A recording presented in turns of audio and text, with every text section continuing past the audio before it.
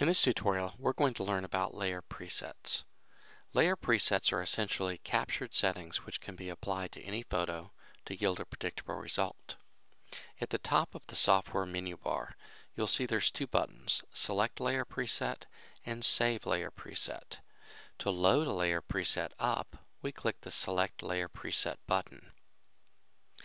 As you can see, there's a lot of example images along with effects that can be scrolled through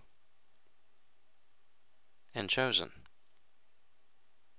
Along the left-hand side, there's various categories that can be clicked on, and you can scroll through and look at the various effects within a category. For example, geometric edges. I can click and select any one of these effects, and the effect, as well as the background, the mood, the lighting, will all be applied to the existing photo that I've loaded up inside PhotoGraphic Edges. Let's click Circle and Shapes. I'm going to click OK. And as you can see, essentially the same preset look that we see in the preset catalog here has now been applied to our image. The same background, lighting settings, mood settings, and effect settings are all basically applied.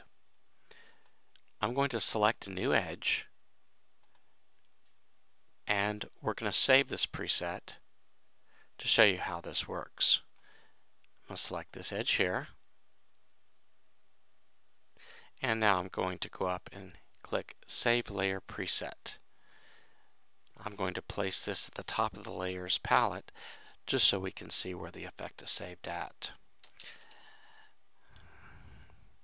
A layer preset. I go under Select Layer Preset, and there's my Save Preset along with the new effect. So as you can see, layer presets are very powerful. They're quick, they're fast, and they're easy.